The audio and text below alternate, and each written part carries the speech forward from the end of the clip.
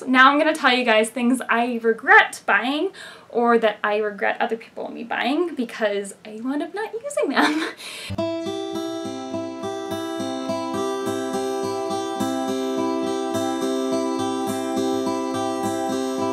So the first thing I kind of regret someone buying me is the footprint frame situation. If you can see, oops, if you can see, it is right behind me.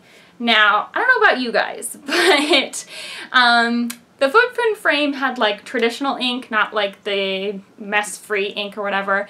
And I don't know how you do it. Like, when we did it with our baby who was a newborn, like you touch their hand and they curl it in because they want to hold something.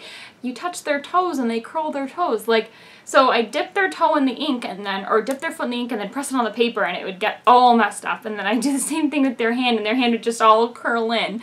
So that I kind of regret because it wound up being really messy and it's not that cute a keepsake. It's kind of like one of those weird things now that I just have sitting there and I don't really know what to do with it. I feel too like guilty throwing it away, but just didn't work out very well for us. So I wouldn't really recommend that, you guys. The other thing I kind of regret having is I have this very specialized diaper pail called the Diaper Decor. And you can use it with cloth diapers, so that's what I was using it for, but it holds like no cloth diapers. I mean, it seriously holds like maybe a day's worth of diapers and that's it, which is kind of annoying. I actually wound up buying a regular sized trash can and I use that instead of my Diaper Decor. Maybe when we have smellier diapers and he's going less frequently and not like in that newborn frequent stooling stage, it'll be more useful, but right now, honestly, just a wastebasket is all we need. It doesn't really smell, so we're happy with what we have.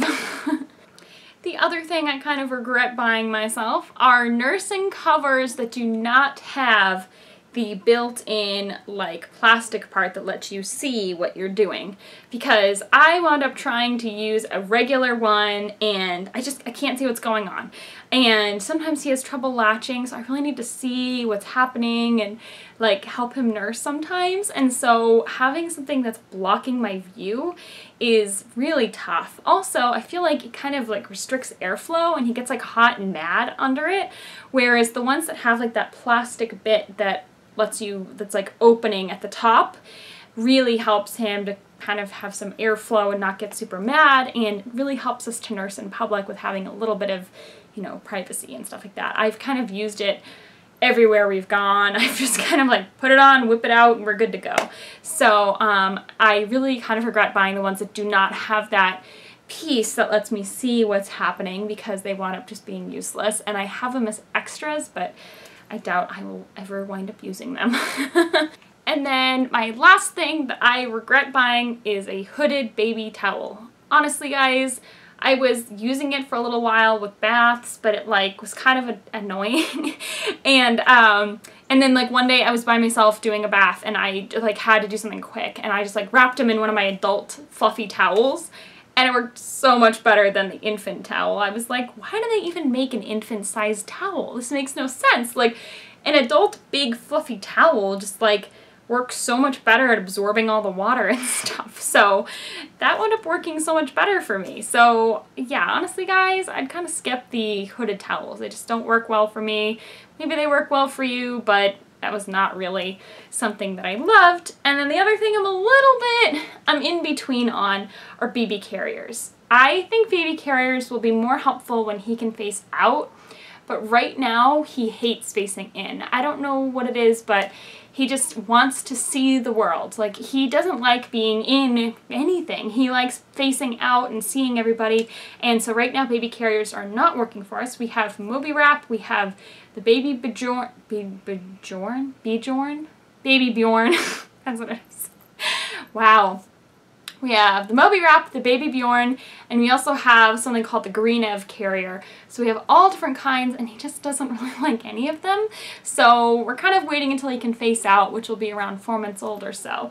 And I'm going to try it again, and we'll see. I've tried it a couple times. It's not like I just did it once. I've tried it probably at least once a week since he was born.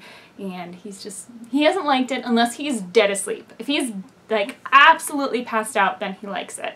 But it's kind of like, well, I could have just had him sleeping in his crib or co-sleeper. and like had this time for me, you know what I mean, like going showering or something like that, instead of like having a baby attached to me.